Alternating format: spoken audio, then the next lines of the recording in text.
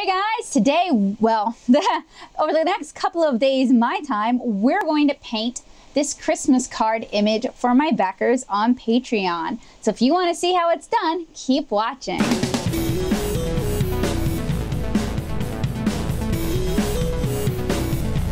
Hey guys, so today we are going to start painting my 2017 Christmas card image. Last year, I took you through all the steps that I go through when painting a watercolor illustration. We're going to do that again this year, but not quite in such depth. If you're looking for a more step-by-step watercolor tutorial, I recommend you check out not only my Watercolor Basics series over at the blog, but also my Watercolor Basics tutorials here on my channel. So the first thing I'm going to do, now that this piece has been stretched, and this was done on 300-pound Kilimanjaro paper. Usually you wouldn't have to stretch 300-pound paper. I did because I printed these blue lines and I wanted them to fade, and they're much less prominent now.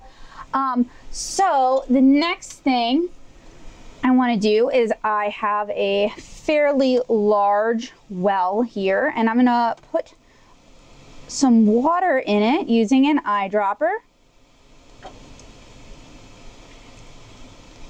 And then we're going to mix up our wash color. And for my Christmas card images, I really love warm, rich, sort of golden background colors. So I am going to do a wash of New Gamboge. But Indian yellow would also work, just anything kind of sunny and bright. It kind of gives like this nostalgic sort of Christmassy feeling, I think. And then I'm going to use a mop. This is a synthetic mop. It's a cotton mop, and it's a smaller one. I have three, actually. I have two in this size and then one large one. And I'm going to use some erasers and prop my gator board up.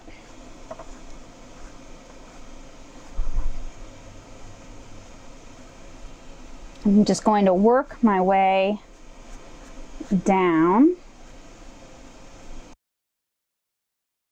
And then I want to pick up this hair, but I'm going to use a paper towel and dab out the excess liquid from my brush. It makes a thirsty brush, and then I'm going to soak up the excess liquid on my paper surface. That way we don't get any unusual pooling. And I'm going to give that a chance to dry. Now that this has had a little bit of a chance to dry, I want to do another layer.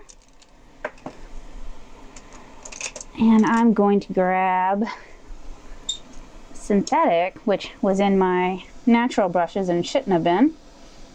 I'm going to add a little more of New Gamboge.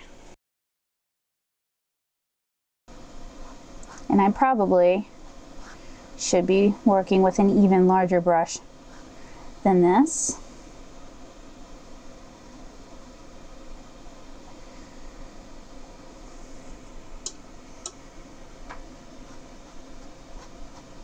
And I'm going to add some clean water. And I'm going to go in directly with the New Gamboge. Darken some areas and spread them out.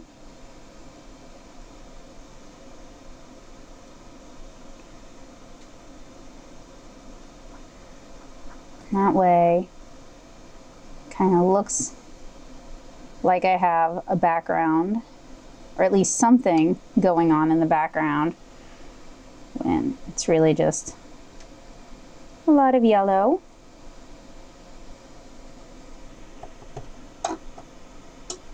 And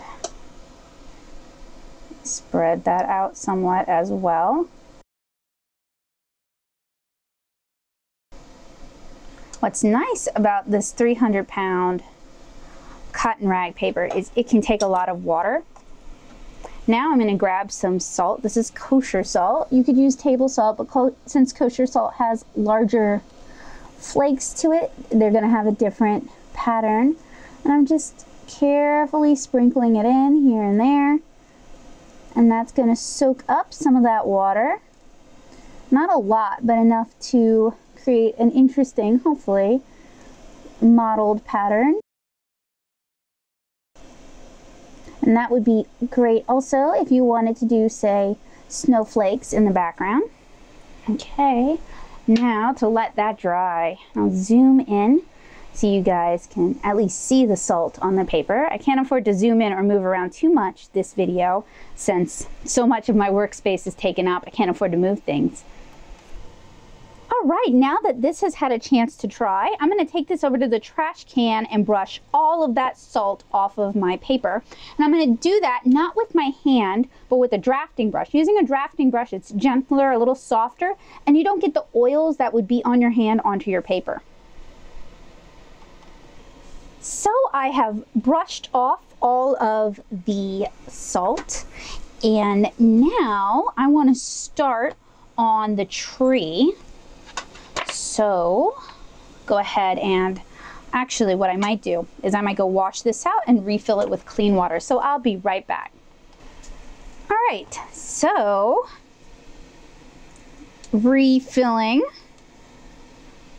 my large palette. I cannot get that in shot, so I apologize.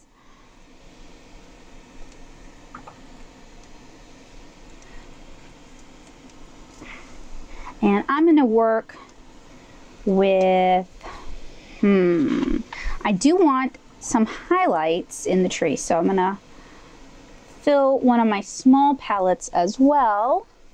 Then I'm going to put a drop of water in olive green gold, hooker's green, and then I've got some blues that work really well for shading those sort of things. Then I'm going to grab some of that olive green gold. That's going to be my highlight.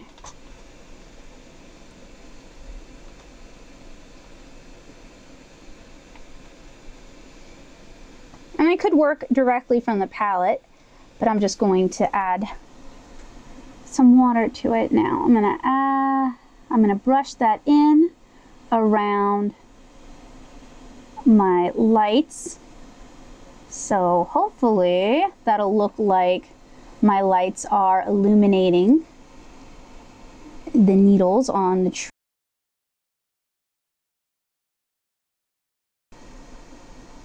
Then I'm going to go in, actually I'm going to blend some of that out a little bit,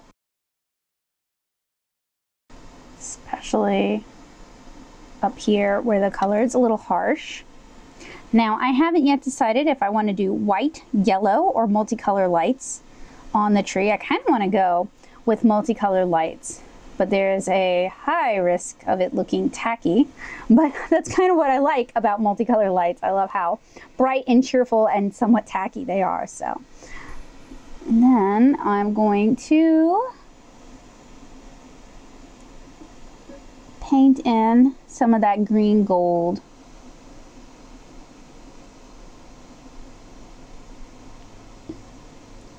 Along the tops of the boughs. And I think I'm going to give that a chance to dry. And that is more gold than green at this stage, so we are going to have to work a little more saturated. We're going to work a little bit more saturated with that green gold. So we're going to pick some up directly from the palette this time. And using short feather-like strokes, we're just going to brush that in, leaving some of the highlighted color. Want it to look like light is hitting pine or fir needles. This is probably a fir tree. I'm really painting from memory, not necessarily from reference. My parents, I think they always got fir trees. because they last a little longer, I think. They also just smell so nice. I mean, pine trees smell really nice too, but fir trees are super nice smelling. When I was a girl, we always had real trees. Now my family does fake trees, which is understandable. I mean, there's no small kids.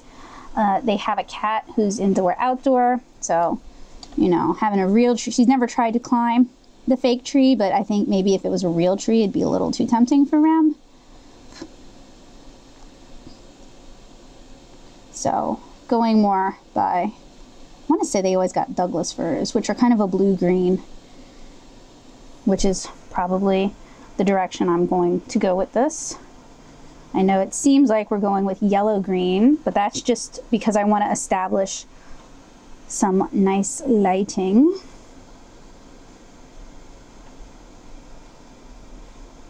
Do a couple more branches.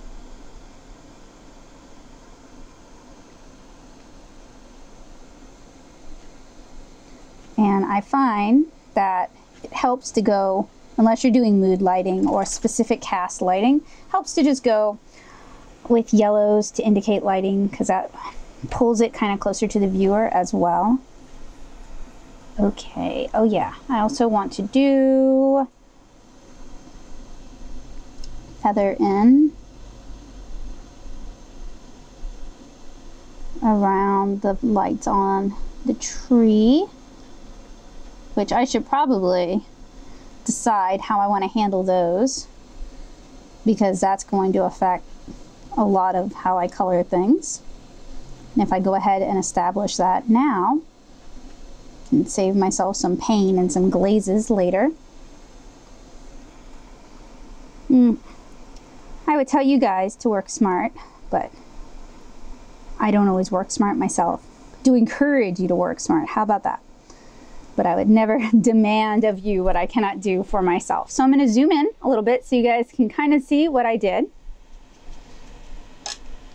I'm going to allow that to dry, and I'm going to go clean out my cup of water so we have fresh, clean water for when I paint the lights. And I think with the lights I am going to do the multicolor, because that's what I remember and that's what I love. So I've decided that I want to do multicolor lights. We're going to do yellow, so we're grabbing some of that gamboge yellow. Part of the reason for that is I have cleared out all of my current yellows, waiting for some new fresh ones to arrive. So I just don't have any other yellows right now. And we're gonna grab some marine blue from Magello, and then we're gonna grab, I think this is transparent red by Soho. And I'm gonna start, I think, with the reds. And I'll try to zoom in so you guys can better see what I'm doing. And we're gonna paint around, and then we can take a brush of water and just blend that out. That's what makes these cotton rag papers so nice, is that you can do a lot of blending with them. And I want every third color to be red. So this one over here is going to be red. Blend that out. Then we'll go up a row, and I'll do this one red.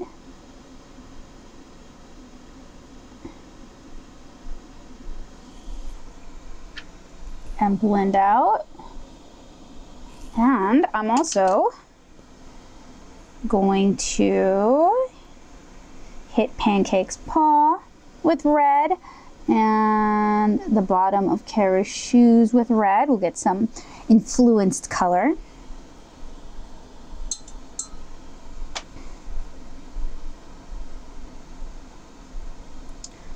Transitions are a little starker than I wanted, so I'm gonna keep trying to blend those out.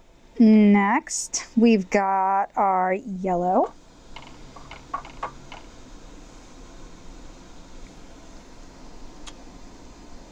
I'm gonna do the same thing we did with the red. except we probably won't even need to blend this one out because at this point it's so pale. So the color right before the red is going to be yellow, so we're going to hit Pancake's paw and face.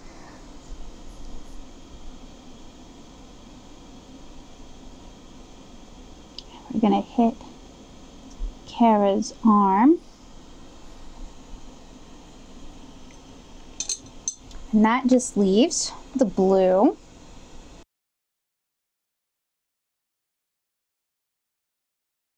And blend that out. And then we've got this blue over here. And I want to very gently influence the color on Kara. So I'm going to actually blend that out first. All right, so we've got our, almost, one more. Missed one.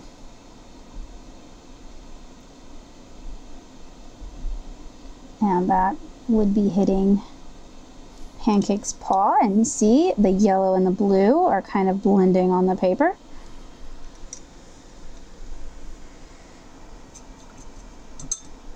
All right, so I'm going to let those dry.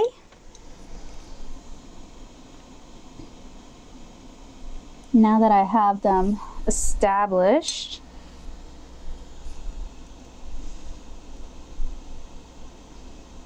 we can start on the tree. So I'll move these out of the way.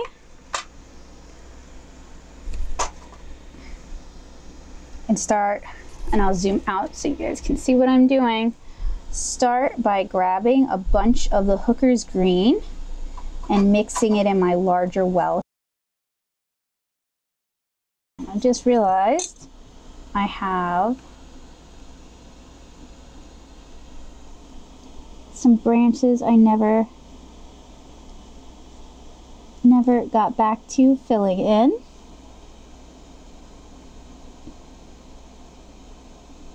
I'll go ahead and do those first. Get some of the ones also around the lights where the light would be.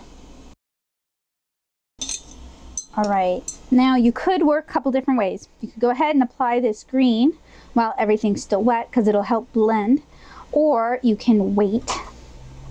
And I think I'm gonna wait and come back to it in a few minutes. Mix a little darker green in there.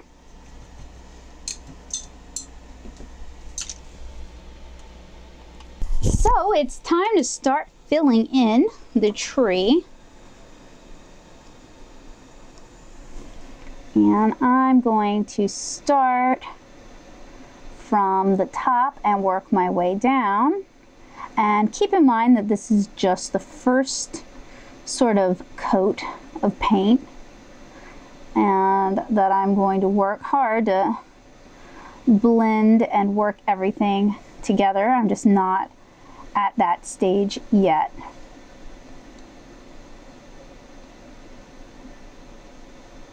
And I'm mostly using very delicate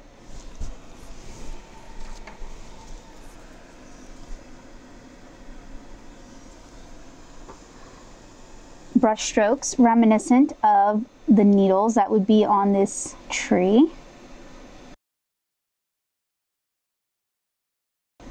So I'm not just doing a fill.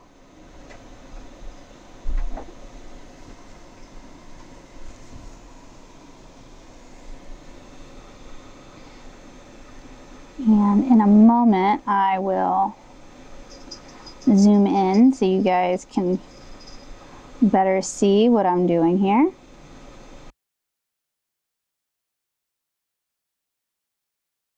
I'm going to start adding some of the local color to the Christmas tree ornaments. And I'm using a mid-size synthetic for this. Perhaps not the best. Even good synthetics, I find, just drip the water onto the paper. But it is an affordable way to get larger brushes. So this is a Mimic, the one that is supposed to look like, yeah, the Mimic Kolinsky, which does not perform like Kolinsky Sable at all. And I want to blend out some of that local color on the green. It's a little harsher than I really wanted. These transition colors are kind of ugly. See if we can't do something to kind of help with that later on.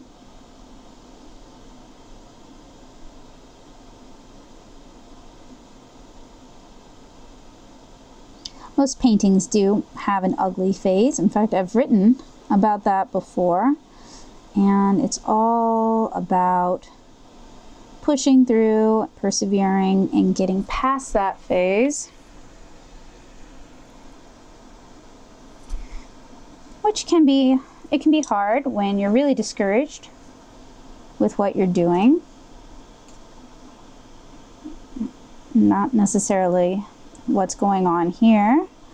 I've spent enough time painting to kind of know when something is ugly phase or when something is still going to have many, many, many layers of work on top of them. So I don't let it bother me too much.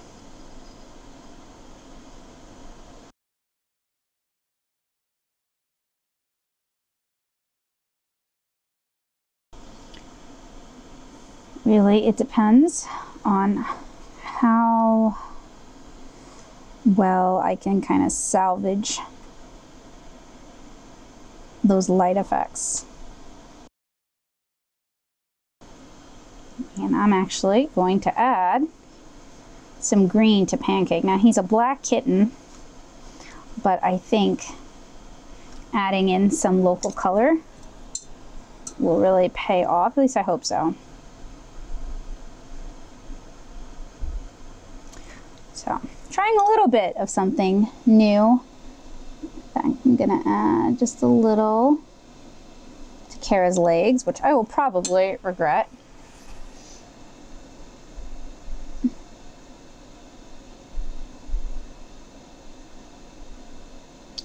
Blend it out so that's really just a hint of color, and then I see an area I completely neglected. So I'm gonna get in there. All right. Now I could work, and maybe I ought to work wet into wet for this. It's just kind of a daunting thought. This isn't one of the bigger pieces I've done. I've certainly worked bigger than this, but it takes up plenty enough desk space when that is a sadly limited commodity. So I'm going to start down here, work wet into wet.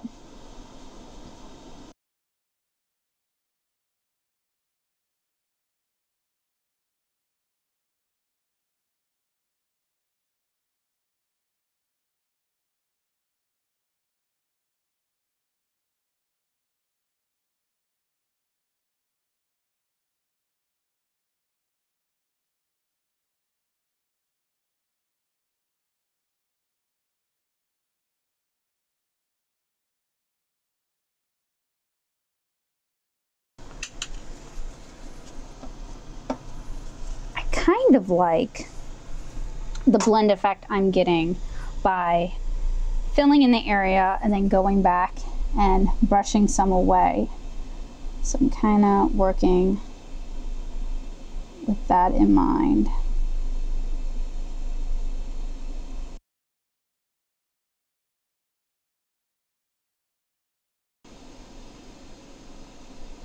This paper is going to stay wet for a while, which is good for doing softer blends. which is helpful when you're first blocking in colors and stuff, is to get those nice, or I like getting those nice softer blends, because I find that you can usually pull details later. Now I gotta work over there, or try to somehow.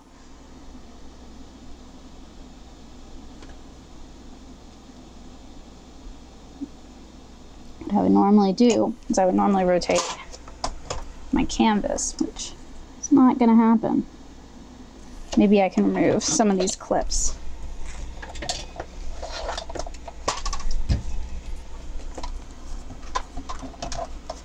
Pick it up a little bit. Normally hold it like a server holds a tray, and I rotate the canvas frequently to get into fine areas like this.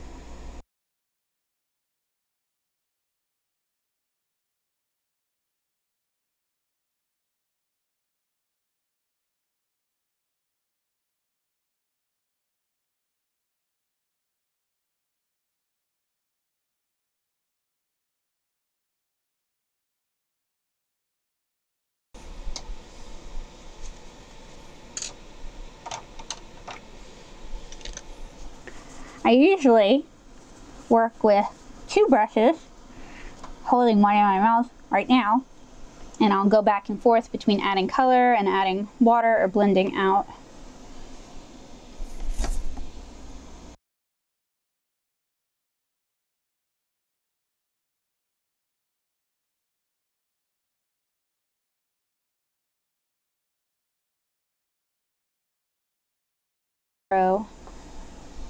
Is a really decent, it's a store brand, it's the Cheap Joe's store brand, and it is cotton rag, and it's very heavy. Even the 400 pound is nice and heavy. It just feels like a good quality paper, so I really am enjoying at least it. I might even, I know, shock and awe, I might even like it a little bit better than Arches. I know everybody talks about Arches like it's, oh, so amazing, but I've had some not great Arches.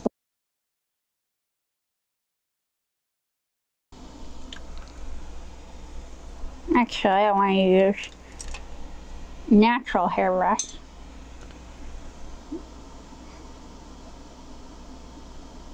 That way it won't just drop water on the paper.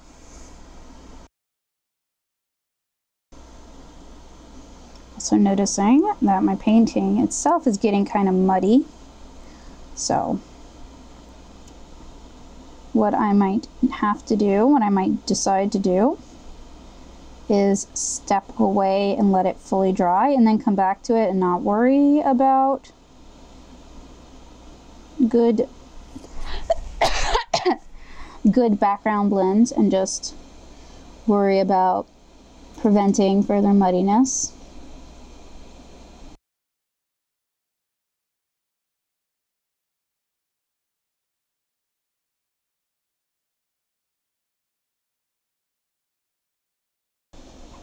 So that area right there, I don't really care for that. Go in with a lighter wash of the same green and kind of blend that.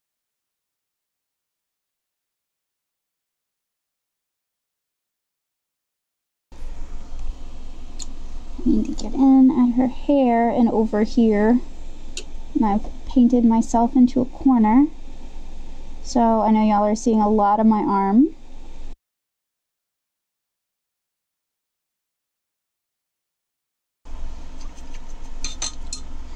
I'm gonna pick up some marine blue and mix it in with that green, and down here I'm gonna just start taking advantage of some of the wet into wet areas.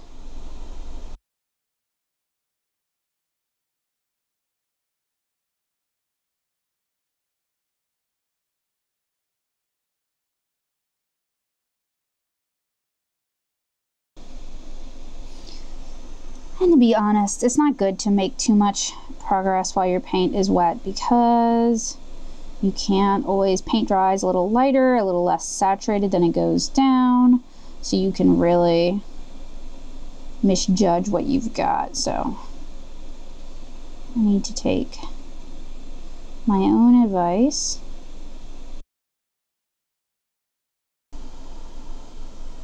All right, we'll see how that looks after it dries. A little anxious about it, not feeling super great about it, but we'll see.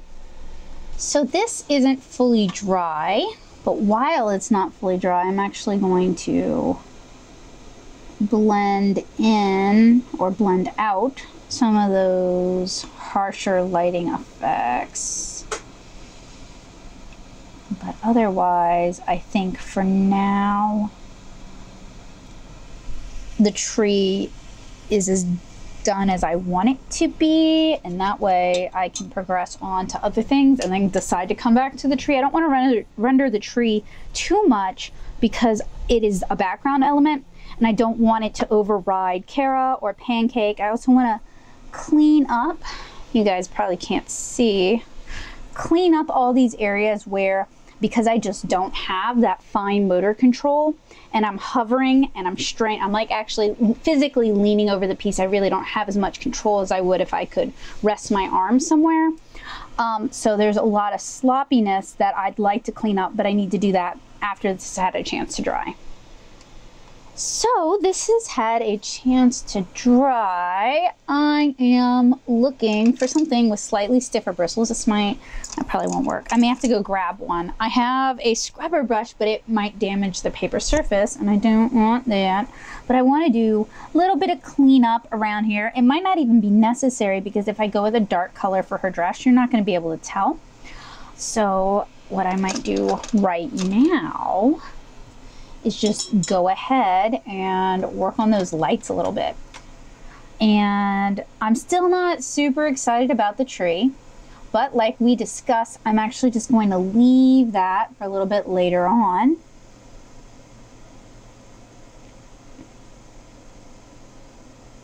And I know that's not truly how lights work,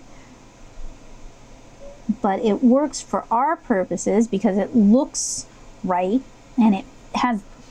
So when I do illustration, I don't always do what is right. I do what feels right and what looks right, because to me the feeling is more important than the representation. So something is technically accurate but it doesn't feel right, then I failed.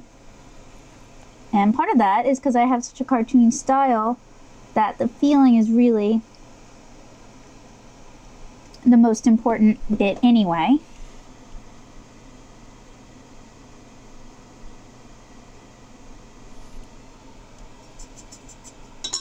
Then we have the yellow, and then I want to let those dry and I'll intensify their glow.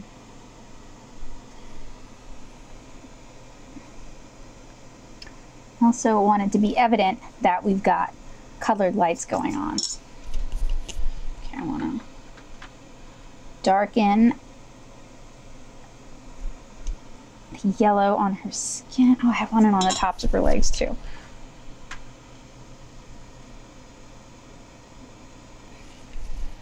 Right.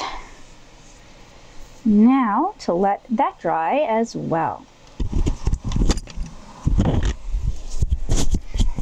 Okay, so I'm gonna grab a larger soft brush. We're gonna do some glazes. Now the glazing is going to disrupt that first layer of color, but that's okay because we're doing glows. So I will zoom in as much as I can.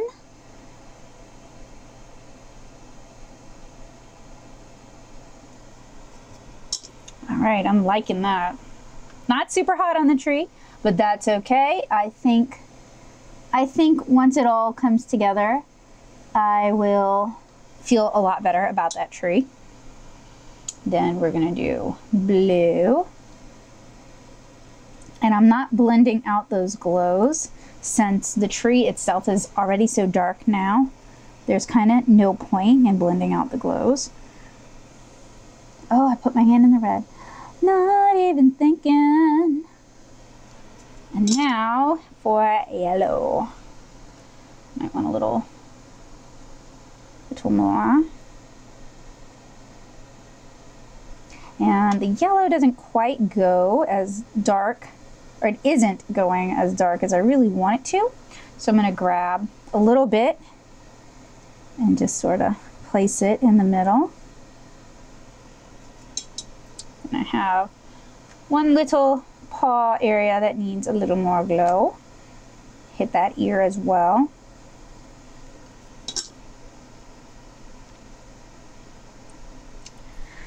Alright, I think we're coming along. And then I need to decide what I want to do with the balls. Do I want to leave them, or do I want to do them gold, which would, I think I did gold last year on that, no, year before last, sorry. So I don't want to do gold. I don't want to necessarily do multicolor because the lights are multicolor. I don't even know if I want to do silver because it kind of will clash maybe with the background. Oh, I should have done something cute. Actually, I should do like a red. I'm going to go ahead and start on Pancake's collar. But I should do like a red base with like a green plaid. Would look cute and kind of seasonal. Go ahead and start that. Oh, maybe I should give Kara a matching dress. And then she'd really pop with the background.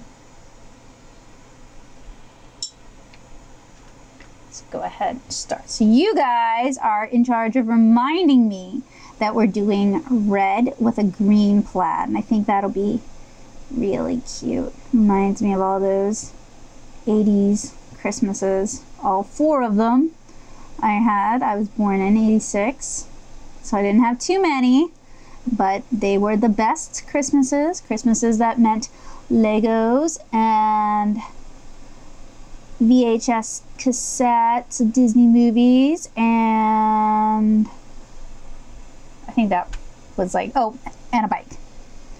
Those were the highlights. And you guys can see I removed some of the clips. I did that so that I could rest my hand a little easier. I really need to buy a calligrapher's maul. I checked Paper and Ink Arts and they quit selling them, so I'm gonna have to find one elsewhere. Now, a calligrapher's maul, M-A-U-L, I believe. It's basically, or a calligrapher's bridge, that's the word I'm looking for. Calligrapher's bridge. A maul is similar result, different way of achieving it. It's like a hand rest that goes over your paper. So you can rest your hand and your wrist on that instead of resting it directly on the paper. And it's great if you were doing, say, the tree, where you had a large area and you really needed the stability.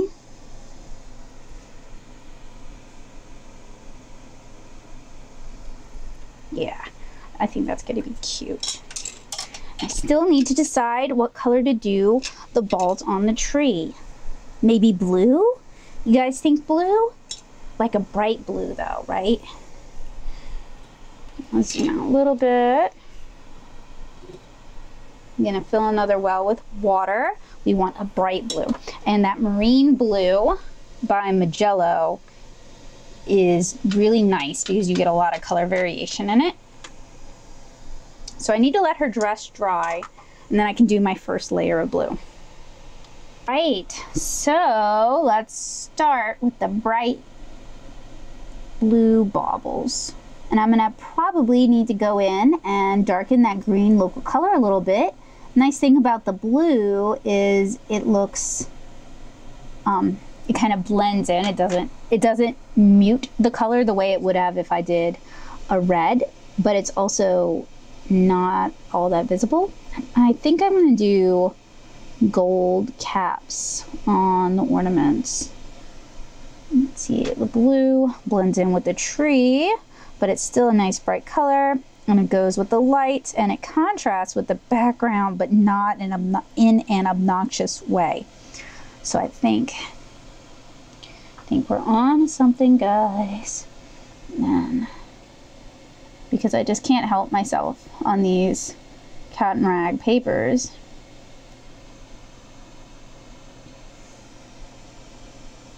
Get in there with some blender.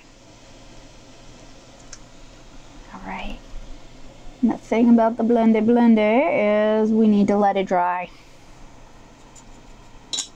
But we're making really good progress tonight, guys. I am feeling a lot better about this.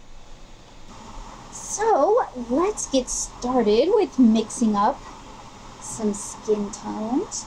And usually for Kara, I use yellow ochre, which I'm going to add some water to and let it activate. And scarlet, which has already been activated since we started on her dress. And then I have a splotch of water on Pancake, so I'm going to dab that up, and that way it's hopefully not going to affect how I lay down color on him. And then I'm going to activate Payne's Gray and Black and give those a moment to settle in. And let's see, we can do another layer of blue on our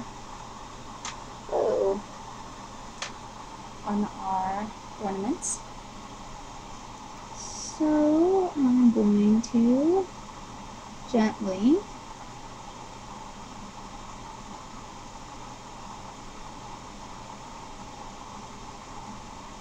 and I'm using a natural hairbrush that kind of helps with some of the bend and snap you guys are seeing me take advantage of.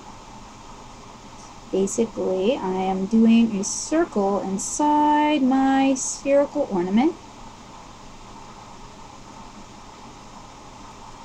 And then going back up a little bit, and I think that does a good job of sort of capturing the reflectiveness of glass ornaments. Do this again over here. And then on this one. There we go. And I will let those dry. While that's drying, I'm going to go ahead, clean my brush really good. I might want to go rinse my water container out again because it's gotten kind of contaminated with blue. But I'm going to go ahead and mix up Kara's skin tone. And we're using yellow ochre and a little bit of scarlet. Ooh, that might be a little too red, but considering how much green is all around her, that might not be a problem either. And then I'm going to grab Payne's Gray. I want a lot of it. My problem with painting Pancake in watercolor is he's a black kitten, and I usually don't go dark enough. And with almost any other color, it's okay if you don't go dark enough, because it'll still read as that color. But with red and with black, red reads as pink, and black reads as gray. So that is something I need to be careful.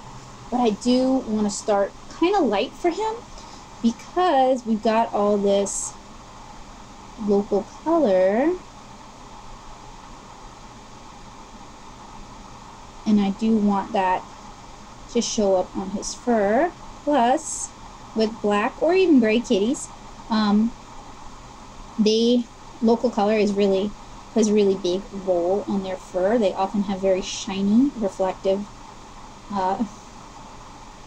hair, I guess. So you would be able to see, even though it's a black cat, you would be able to see highlights, you would be able to see shadows. It's just that the darks would be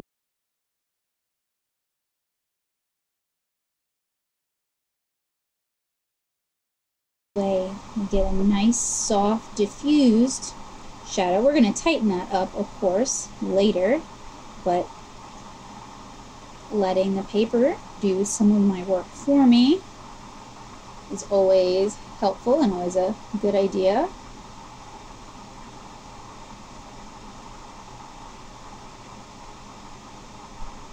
Got a big old chunk. There we go. As I'm reaching the end of my Winsor Newton lamp black pan. So I got a big old chunk. Nice. Looking good. Or it will be when it's a little further along. Alright, so I'm going to let that dry.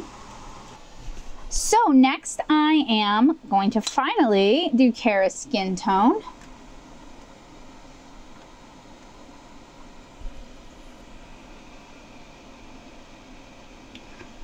I'm still deciding whether or not I want to do like, oh, that's way too pink.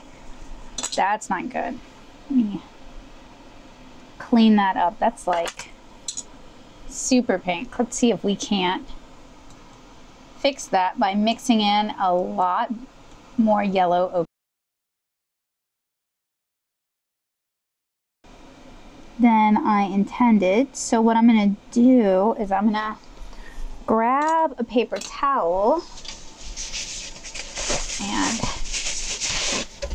use it to help me out.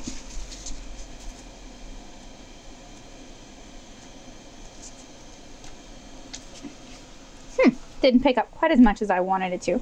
So like I said, I'm still debating whether or not I want to do stockings because it is obviously winter. And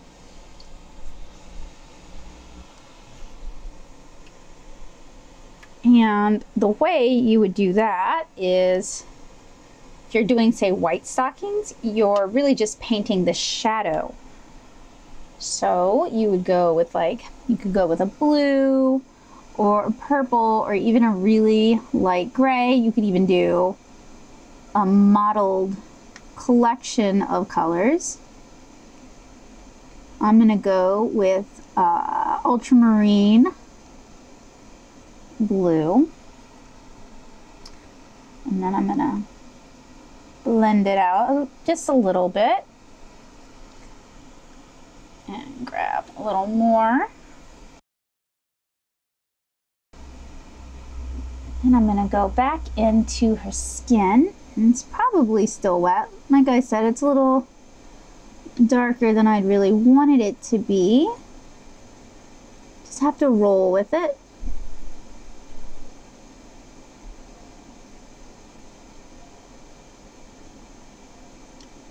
And basically only paint the shadows, and then grab some water and blend out some of that on the face.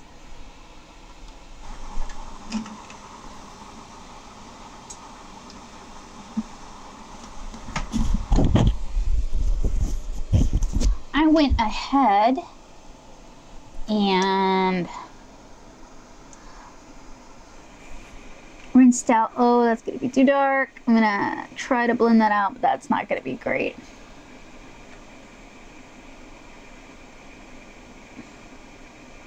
Or maybe it'll work in my favor. I like how I'm very Jekyll and Hyde about some of these things. That's so much of watercolor painting for me, and that's something that makes it so much fun, is that there's this element of, for me at least, even though I've been doing it for a while, there's still a big element of uncertainty, which is really fun. A lot of problem solving for me, which is something I really get a lot of enjoyment out of, and it keeps it fresh. Even when I'm sort of painting similar subject matter, I'm handling it in different ways, and that's really a lot of fun and very exciting.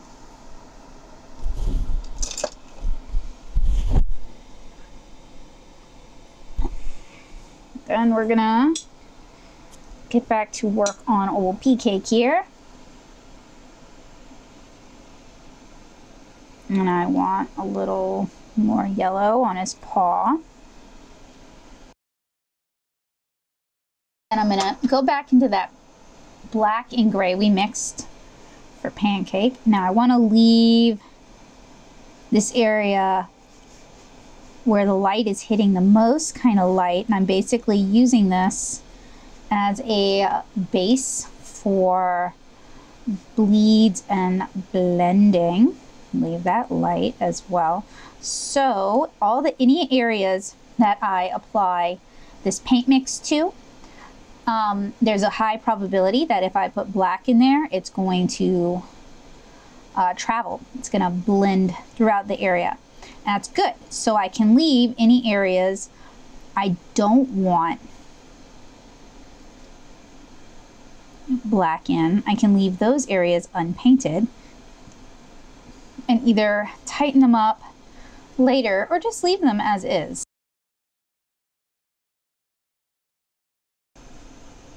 But since the black dried lighter than I expected it to, there we go. I do wanna get in there, and there we go.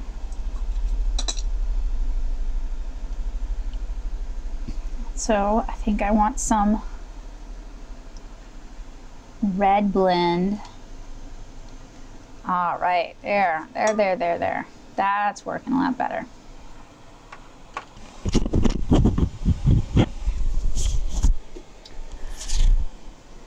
So, Pancake, I'll zoom out a little bit.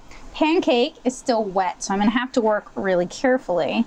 I wanna do another more saturated layer of red on Kara, and I need to do the blush on her cheeks, but I'm gonna do her dress first. Oh.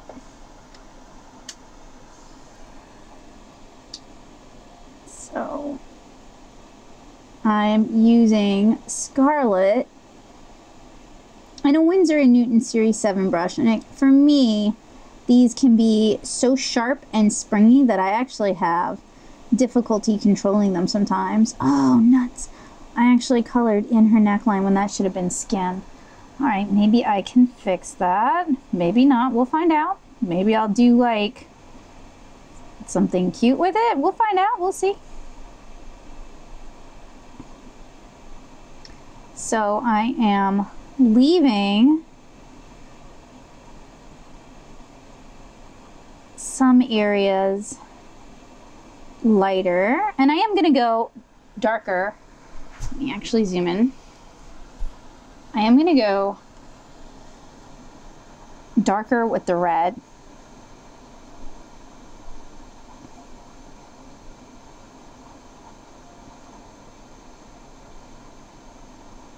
I know this is pretty saturated, so my next layer is actually going to be with a maroon to help shade this red. I found that using maroons and purples to shade reds in most, oh, I got out of the lines, in most instances,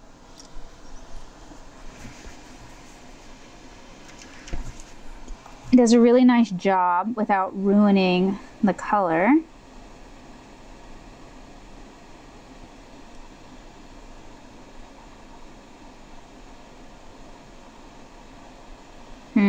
Not as pink as I would have liked. I do like that you can see the yellow on his paw there. Just gotta keep on working at it and developing it. Of course, I've been trying to work on not overworking my pieces too much, and that's always a hard area for me. Oh, it's a nice red. Very, very festive red without it being the same red that I used on the lights.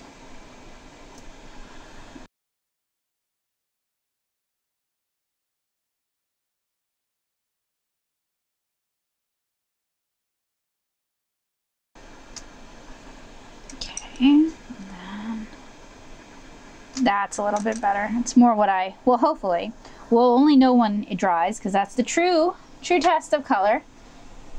And add some shade, since her legs would be obstructing the light a bit. Do I really want to do that with any of the others though? Not necessarily.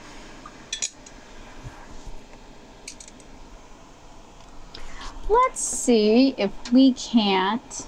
Actually, I don't even know why I'm going for that. I should just go straight into the yellow ochre and see if we can't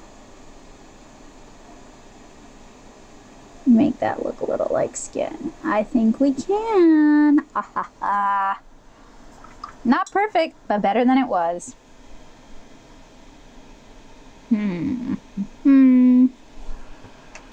Pancake is just not getting dark enough. Let's try a direct application of black.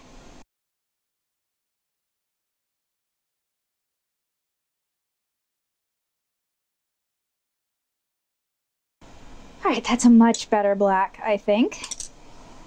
And y'all didn't see any of it. I'm so sorry. Let me see if I can help fix that a little bit.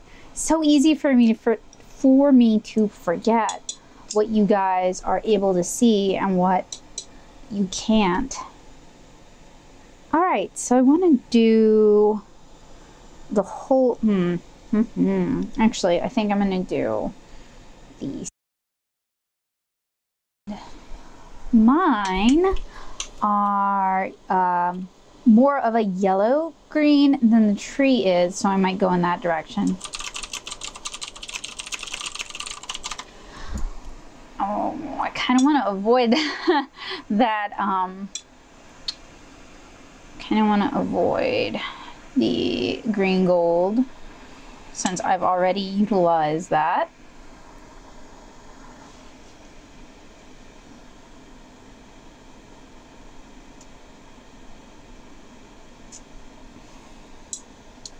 I think we can do her shoes.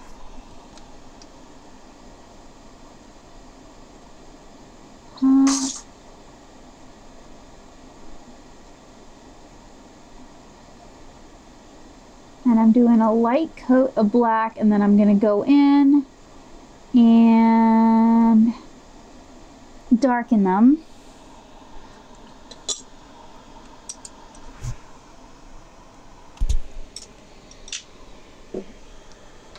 Now, I'm actually going to remove the rest of these clips. I don't think I really need them at this point. If this paper was gonna, I was afraid with the 300-pound paper, because paper has a memory. If you don't stretch it properly, it will forever buckle the way it buckled when you first stretch it. Hopefully I can, barely on camera. My apologies. Anyway, I was afraid because I've been having some trouble stretching my Cara pages since the weather has gotten really cool and dry. I was afraid I wouldn't be able to stretch my 300-pound paper properly, and I thought if that starts to fight me, then we're really going to have some buckling issues, and that's really going to kip all over the place. But it actually is performing really nicely. I was talking to Joseph about why I can't seem to stay in the lines, even though I've rotated this thing to be at a convenient angle for me. I was talking to Joseph about why I paint on Canson Mont Val, and he was saying I might as well just go ahead and switch to a nicer paper. He can't understand why I still use a cheap paper. And part of it is I can buy Mont Val in pretty much exactly the size I need for painting pages. So I don't have to cut my paper. I don't have to format my pages in any special way. And for a lot of the nicer papers, they're like kind of strange European sizes, I guess. But I might be able to get Kilimanjaro in the same ratio that Mont Val comes in, because I could definitely, there we go, see myself painting. Sorry if you guys missed that. I could see myself doing Cara pages on Kilimanjaro because it's nice and it's easy to work with. It'd be like if I could get fluid watercolor, easy block, no, not the easy block, fluid 100 in this size, because that's a really nice cotton paper that's quite affordable, and it is really easy to work with, in my opinion. All right, so we're going to do the first layer on these, and I kind of want to leave a bit of a edge where the light would be hitting. And maybe a bit of an edge up there. And you guys can see I often utilize my blue tape as a bit of a sub palette. I think I've talked about doing that last year in last year's Christmas card video. All right, got that. We're really making a lot of progress. I do want to start putting some shade on that dress because it is so red that it's bugging me a little bit. So what I'm going to do is I'm going to test one of the colors I'm going to use as shade, which is, I think it's like Urban Red on Pancake's collar. Yeah, I think that'll be a good red. And I'm going to give things a chance to dry since Kara's kind of in the middle of everything, and it's, well, we've had problems with me getting to things in the past, so I'm going to give it an opportunity to dry. All right, so let's get going on that red. I kind of want to have something to protect my hand from the page, or rather the page from my hand, not my hand from the page. I'm more concerned about the page than I am my hand. I've been doing dishes and then I ate dinner, and even though I've washed my hands, you know, sometimes some of that can be harder to remove. So rather than risk it, I'll just use a folded up paper towel, and that'll help protect my illustration from wear and tear of human life.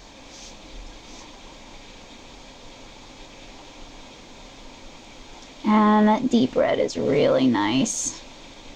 I'm gonna leave some of that lighter red. Help. Maybe I even should have left more, but I think as I add more shadow to the dress, it won't be such a problem.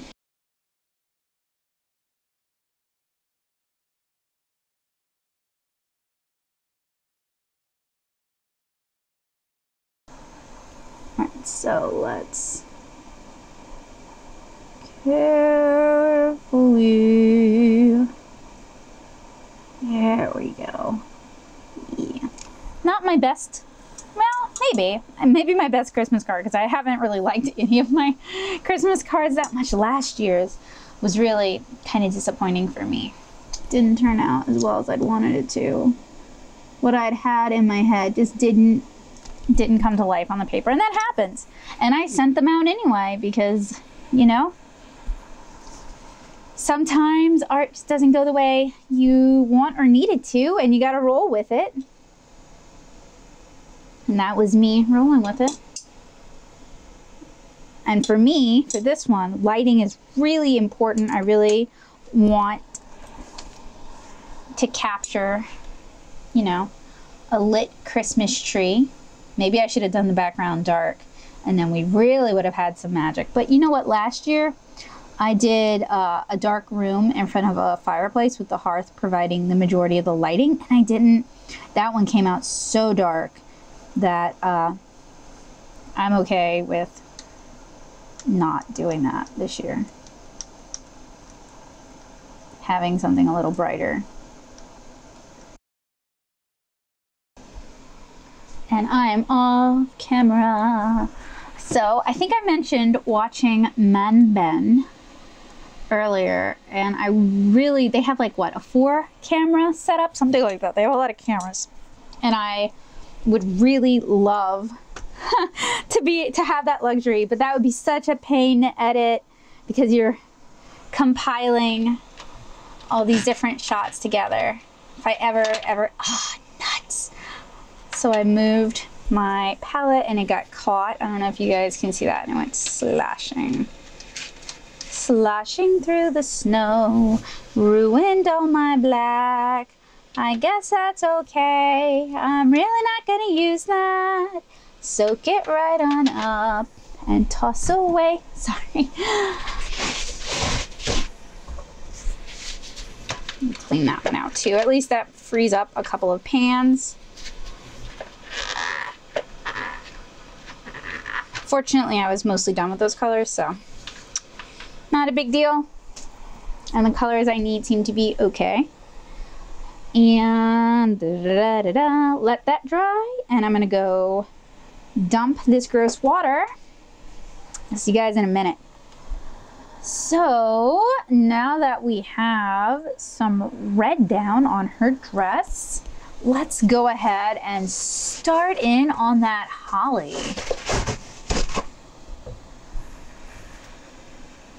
And I'm gonna use the same, oh no, actually, I want to start with a really light, well, it's not really light, but an underglaze of that marine blue. Hopefully that will help the holly stand out a little bit from the branches of the tree, I hope. I'm basically trying to make sure all my green things are not the same green things. Although the holly looks kind of cool, just as. And I have to be careful with the holly berries too. I think I might go really bright red with them. And then, where on earth did my thingy thing go? My eyedropper. There it is. I'm going to go ahead and mix up the color I want to use to tone her skin. Don't want to go too dark, so I'm going to grab some, I think this is naphthalide maroon. I always refer to it as naphthol red, but it's not. It's like naphthalide maroon, and it's a Daniel Smith color. And then I'm also grabbing some permanent mauve, and that is a Soho color.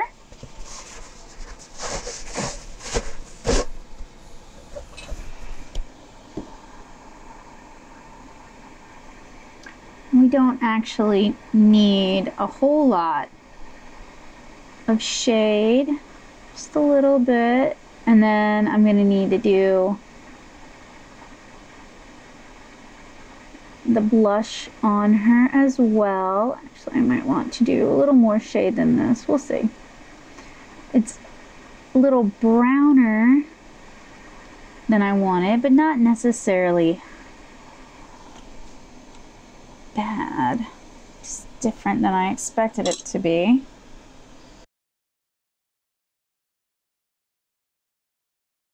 I think it's coming along okay. It's not quite what I originally had in mind, but that is just life, just how things go.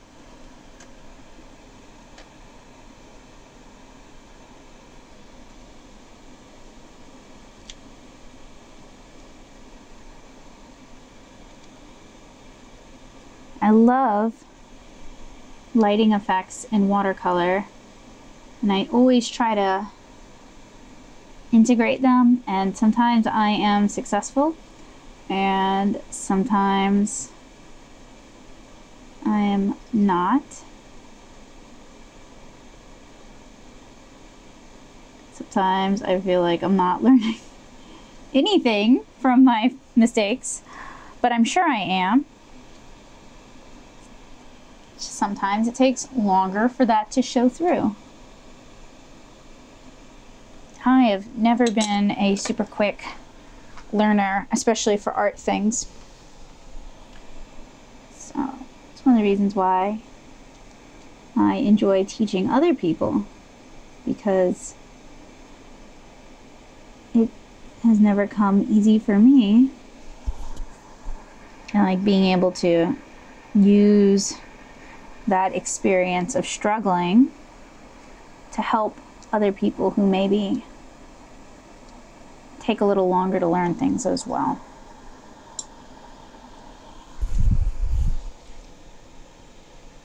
That said though, we're making I think we're making good progress. So, a little concerned with all that yellow in the tree. I'm not sure if the solution is going to be to add more green or add more blue or just roll with it. Okay, I'm going to do the undersides of her shoes, dark brown.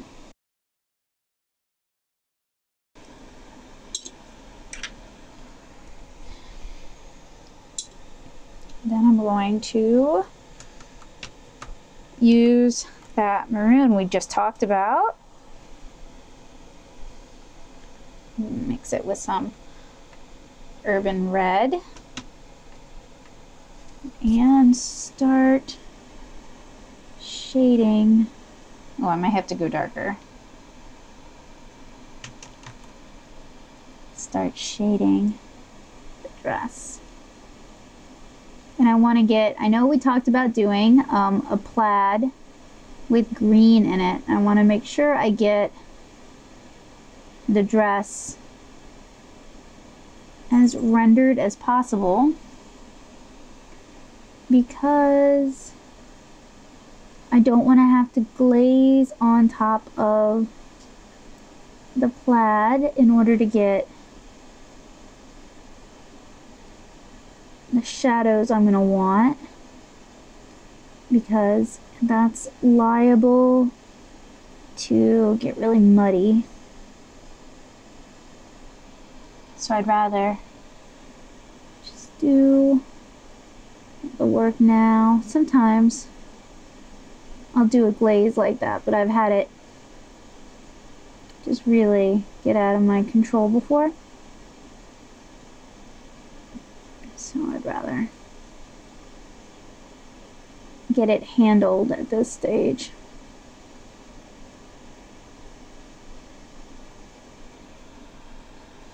Oh, gotta do pancake.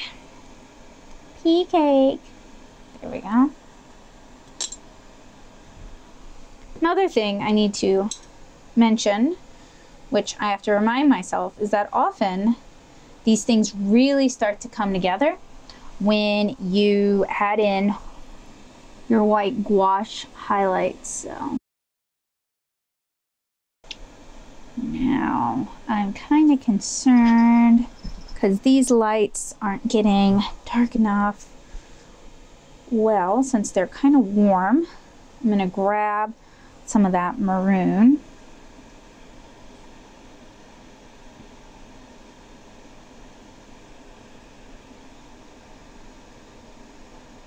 I was really hoping that would desaturate, but that's okay. We can always do a layer of green on top of that.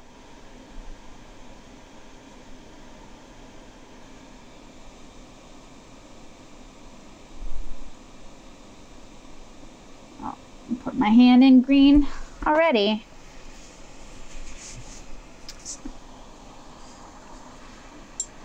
Also, I am going to use indigo to do the darkest layer of shade on those baubles. So I'm going to add some water to that. And I'm going to, I keep using the paper towel I was using as my hand rest. I keep wiping my brush off onto it, which means I can't use it as hand rest anymore. Okay. Oh, come on, I want more green than that.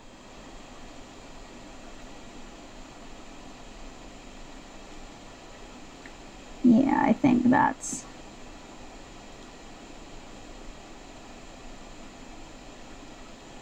a good color for Holly. Oh, I think I was grabbing the wrong green. Oh well, I guess I'm okay with that. Nuts. Got some on the dress. And that's the same green I used on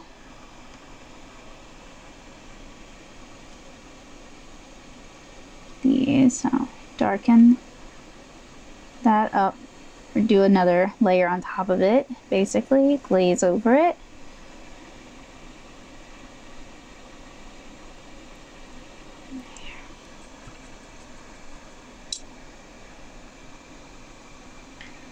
grab a little bit of the ultramarine.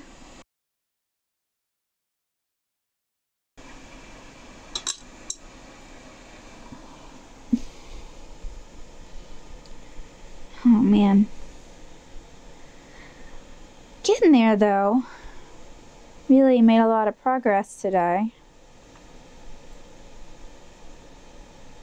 And part of me is like, you should let this dry and come back to it tomorrow. I mean, I don't.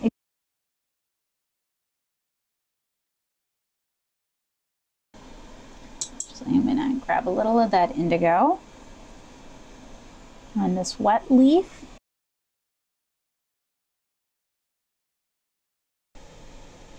Yeah, I think I'll do that. I think I will step away. Oh no, I wanted to do the blush really quick before I stepped away. So I'm gonna grab a little bit, and I don't even know which red this is. It's something a little cooler than Scarlet, but warmer than a lot of the other reds I use. And I'll move it down so you guys can see. Now to step away, I guess, and let this dry. Hopefully I have enough self-restraint to do that. So I was true to my word, and I did indeed step away for overnight. I let it dry, I let the colors sort of settle, and sometimes that's really the best thing you can do, come back with fresh eyes. And I definitely do want to intensify some of the shadow. Oh, that's gonna be too intense. Let me see if I can't fix that. Or at least blend it out somewhat. There we go. I do want more intense shadow, but that was definitely too intense for what I'm looking for. And I'll zoom in so you guys can see what I'm doing. I'm darkening up some of the shadows on Kara's face and arms using my favorite go-to for skin shadow colors. So that Naphthalide Maroon. And then I kind of want to darken up her blush as well.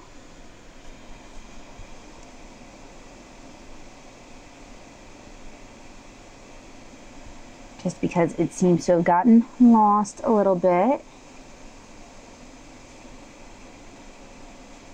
All right. And of course, I have to let that dry before I can really paint in that area. But I can go in and add some shadows to her skirt, or rather her dress. Naphthalide Maroon, but I'm also going to grab a little bit of purple, make sure I get it dark enough.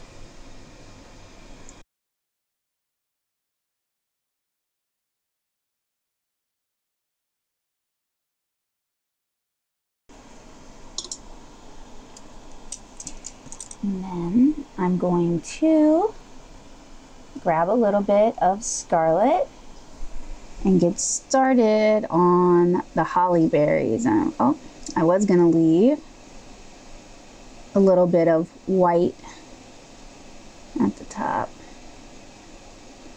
Can always do that with this one.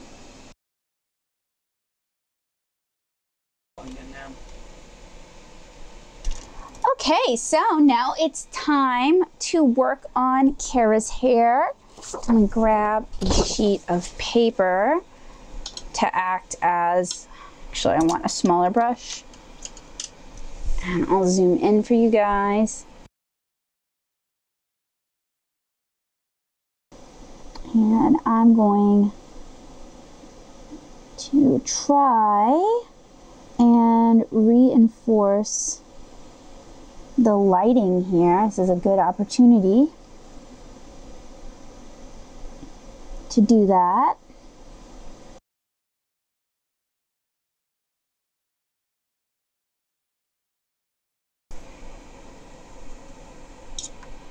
Then I'm also going to use some naphthalide maroon on the inside of her mouth. I'm going to try and leave some white for her teeth. There we go. Yeah. And then, actually I should be doing purple. And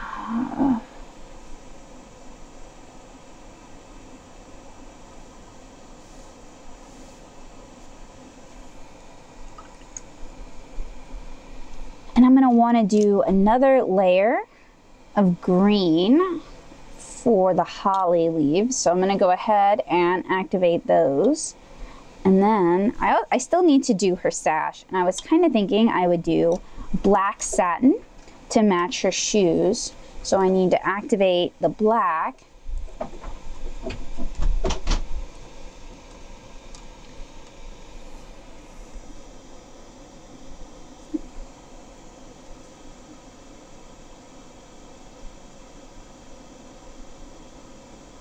Since it's satin, I'm going to try and leave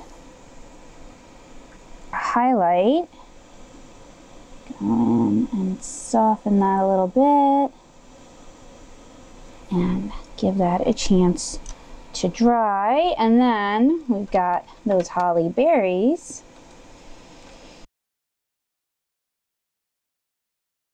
So the next thing I'm going to do is I want to start working on the tree again. Now earlier I added some water to some darker greens that are now off camera, and I apologize that they're off camera. Just gonna have to remain that way. Double paleting it right now.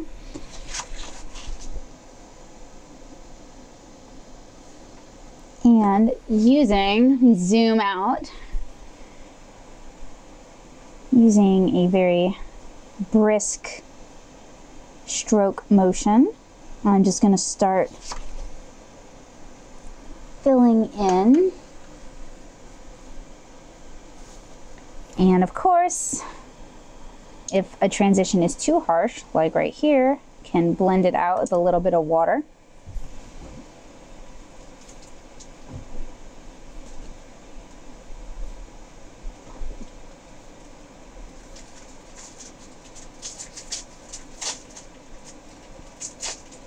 And my goal is to get this card finished today. So let's see if we can make this goal a reality.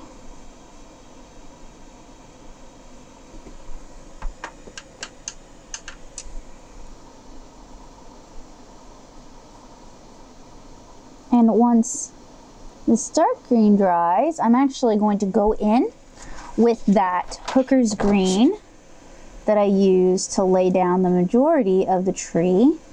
And I'm gonna darken some areas, or some of these areas up just a little bit, add some more detail to them.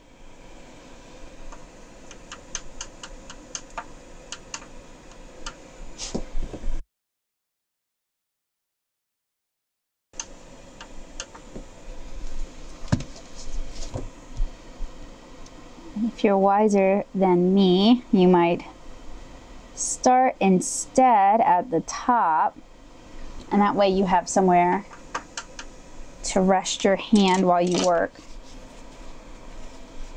Instead, I started at the bottom, and now I have nowhere to rest my hand, so wrist strength, don't fail me now. What's a bummer is I used to have a painter's bridge, not the calligrapher's bridge I was telling you guys about earlier, but a painter's bridge, which is very similar, just much bigger. And at the time, it was just way too big for the sort of art I was doing, so I think I rehomed it. And now, maybe it's in my attic. Maybe I can dig it up, because now I think if I just had a bigger desk, it would really be helpful.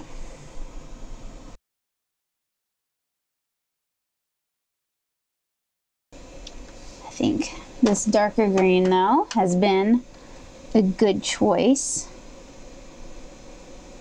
for adding in some contrast, which was apparently needed because that kind of helps push those lighting effects that I was telling you guys I wanted so desperately. And then we'll go in to the hooker's green again.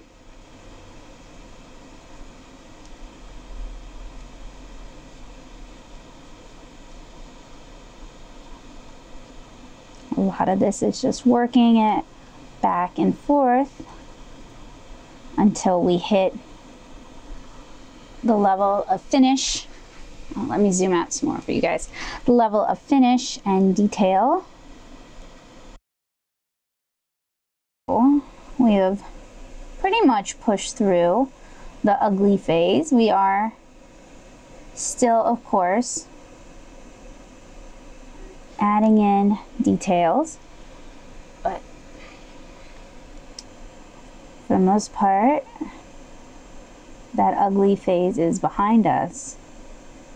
So, perseverance is a very useful thing in watercolor painting.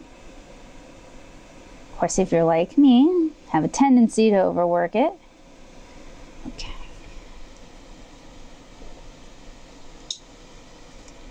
Need to let that dry.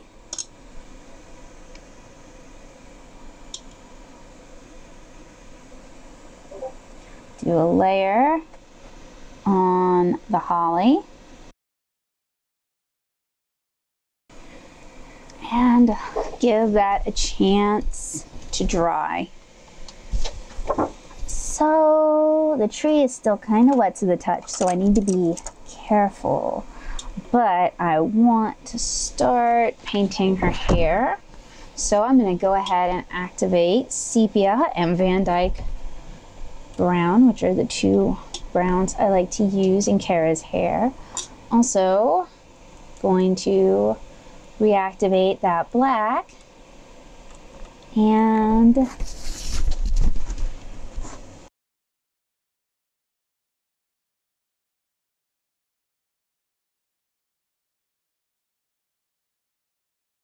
then I'm also going to grab some Payne's Gray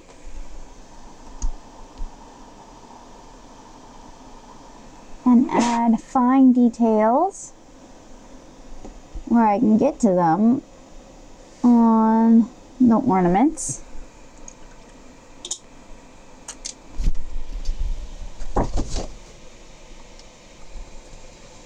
Alright, glasses have been donned because I need to see what I'm doing and I can't bring the paper really close to my face. I will try not to obscure your view. We'll see how well that goes as I get all up in Kara's grill.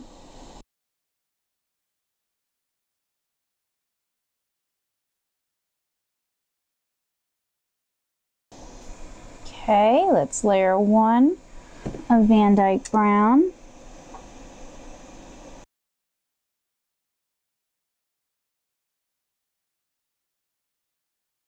Layer two, going to add in some freckles. That might not even show up on the card, unfortunately. Not working super large compared to what the finished card is going to be. The card is going to be 5 by 7, and I think I'm working at something by 12.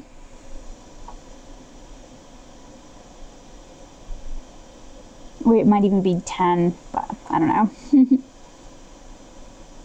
But it's not hugely bigger than the card. Like last year, the illustration I painted was so much bigger than the card. And really, I didn't need to do all that. I could have worked almost at size, and it probably would have turned out better. another row of freckles because they're just not showing up.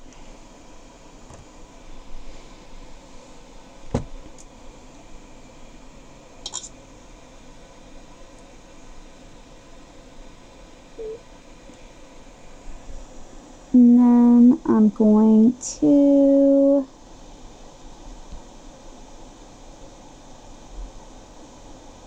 add some sepia shade to her hair.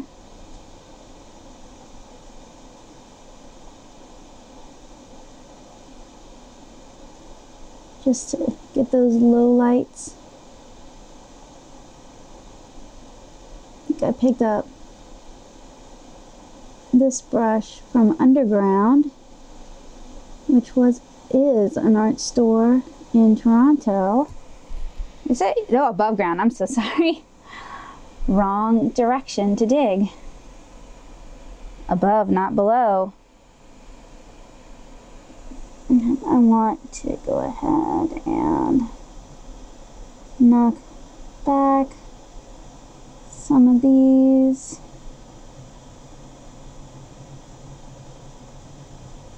There we go. And I need to give that a chance to dry. And while that's drying, I'm going to go in with indigo.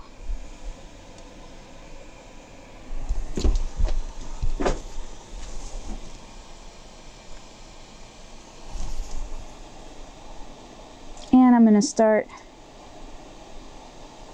doing some small wispy strokes here to indicate needles.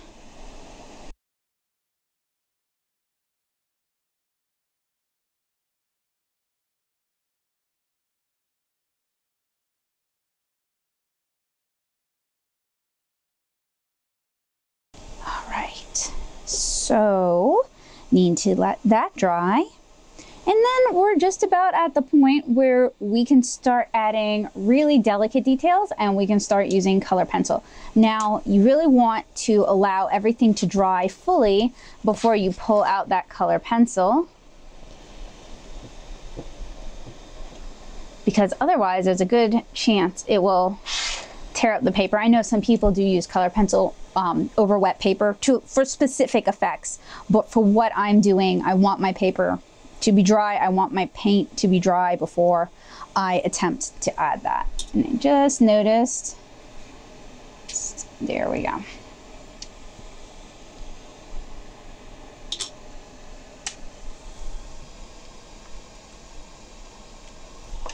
So this has had a little bit of a chance to dry. It's probably not 110% fully dry, but y'all know how that goes.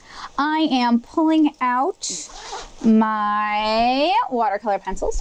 Got a fresh cup of water. And I'm just about ready to begin part 2, Electric Boogaloo. Or did I make that joke already? I apologize if I made that joke already. And just kind of looking at everything, giving it the old once over.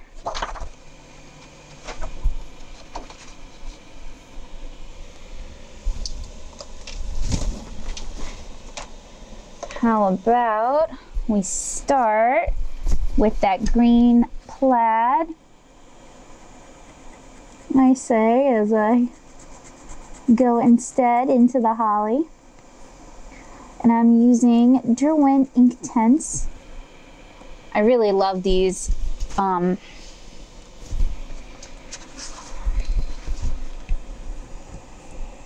They are sort of like watercolor pencils. They're really ink pencils. I used to just refer to them as watercolor pencils, but I've been corrected so many times by intrepid viewers that I try to be specific now. But they perform a lot like watercolor pencils.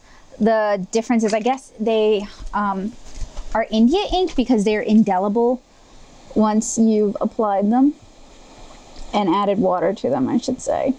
You can still kind of move them around while they're dry, but once they're wet, they're not going anywhere. This is going to be the true challenge.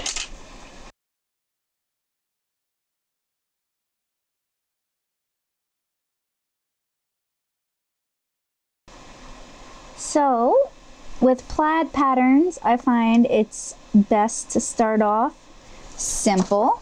So we start with one color, and I need to do Pancake's little collar as well.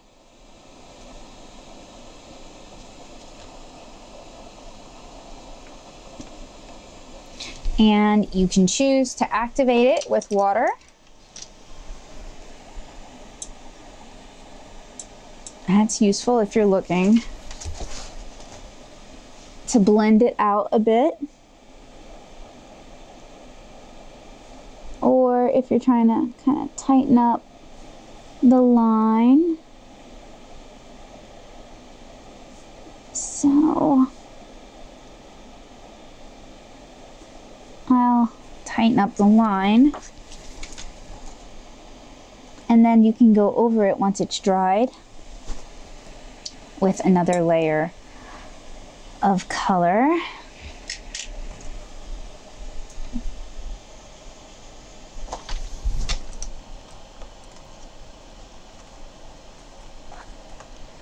Grab the blue, and I'll grab a couple whites actually. I'm sorry that is off camera. It's not enough room for me to be able to show everything as much as I'd like to.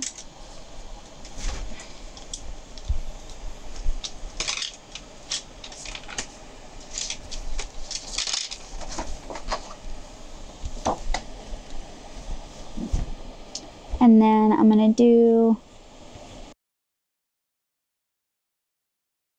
that dries. I'll do another layer on top of that, build up some color. Because yeah, it looks really, really dark.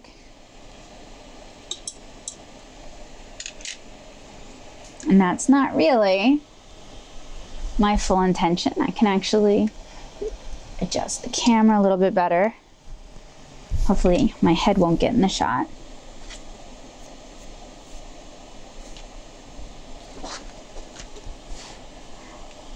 And then for Pancake, I'm going to start doing some white lines on his collar and let Kara's dry.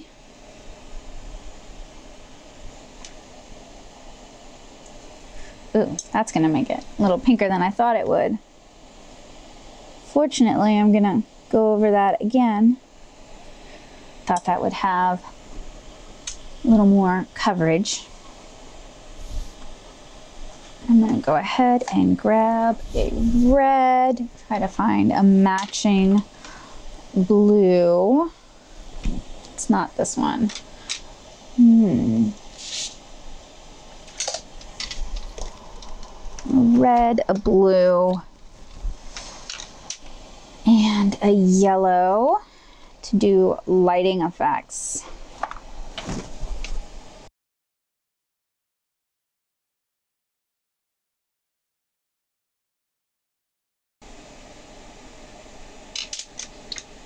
And then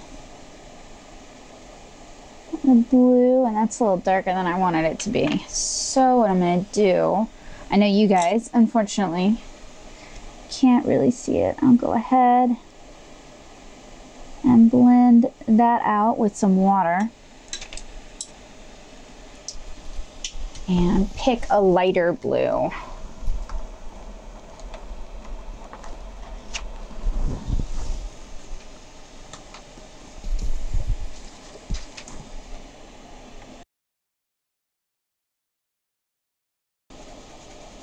And come back in for this one. I don't think I really need to blend the yellow, but the blue seems to be a little bit hard to match.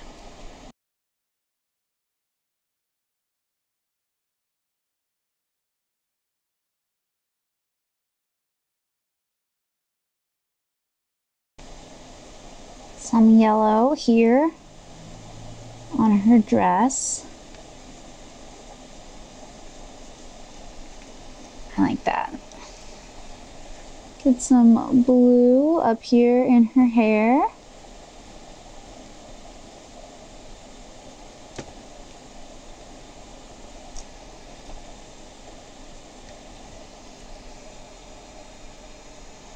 Might blend that out a little bit.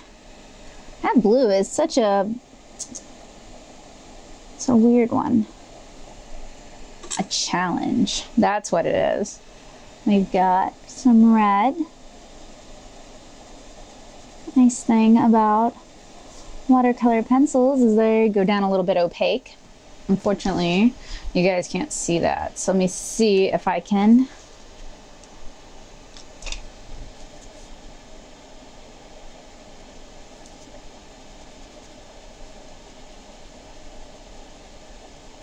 And I want to thank you guys so much for your patience if you've made it this far. I know this has been a little, that red's going to be too red. I know this has been a long video. I'm going to dab some of that red up. And a very chatty video. There we go.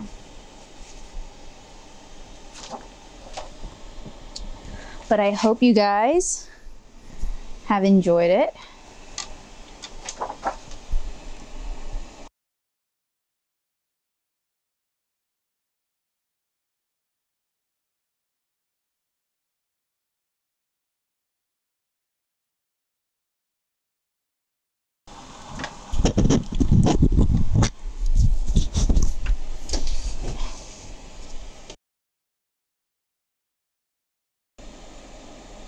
And another thing about Inktense is that they are intense. Oh, that's not even an Inktense. I'm using a Supercolor. They are fairly intense too. They're not nearly as intense as Inktense.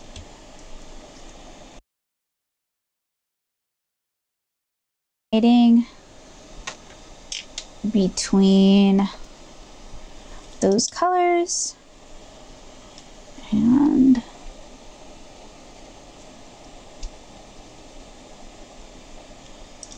I'm gonna need something lighter.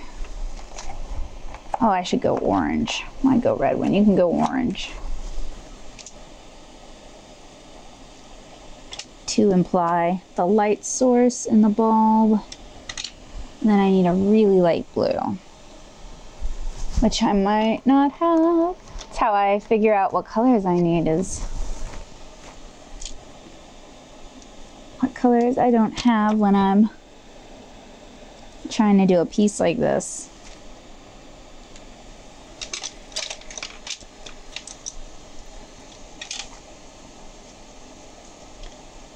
And then I'm going to tighten things up with a little bit of white.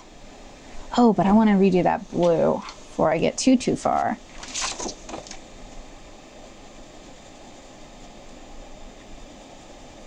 And then I want to do white.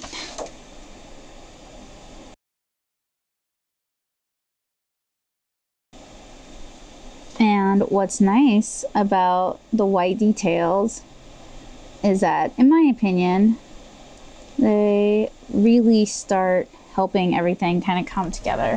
I'm gonna grab a dark blue. Oh, I have lighter blues over here that you guys cannot see.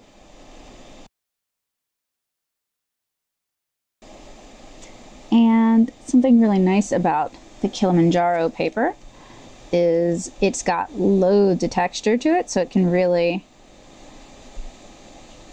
grab my watercolor pencils.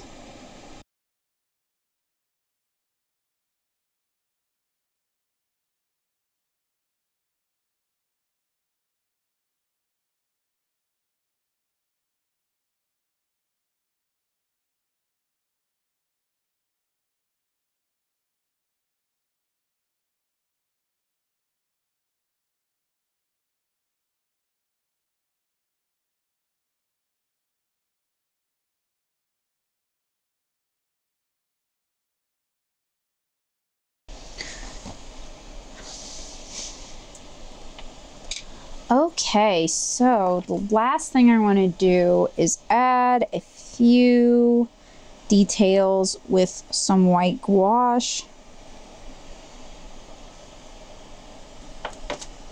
And I really just mean a few. So I was able to pull a lot of detail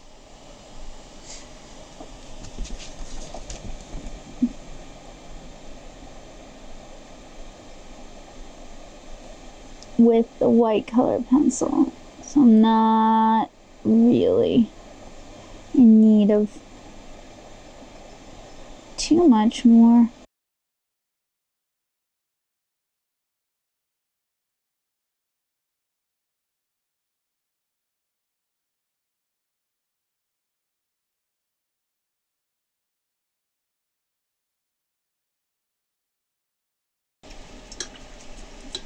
All right, so this area here is bugging me.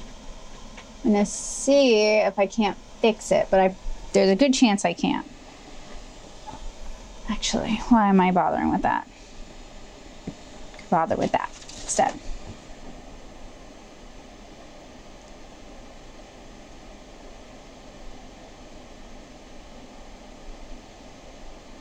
Okay, that helps.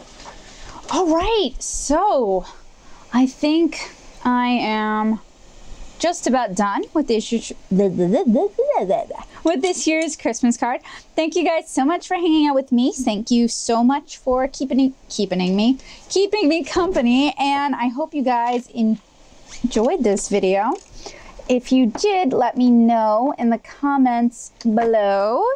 If you did not, and you have a good reason why, I would like to hear from you. And that way I can improve on what I'm doing. I know it was probably too long for many of you. And I do have shorter watercolor tutorials, shorter watercolor videos for those of you who don't really want like the big, long tutorials. Some people do, some people don't. And I do have shorter ones for those people.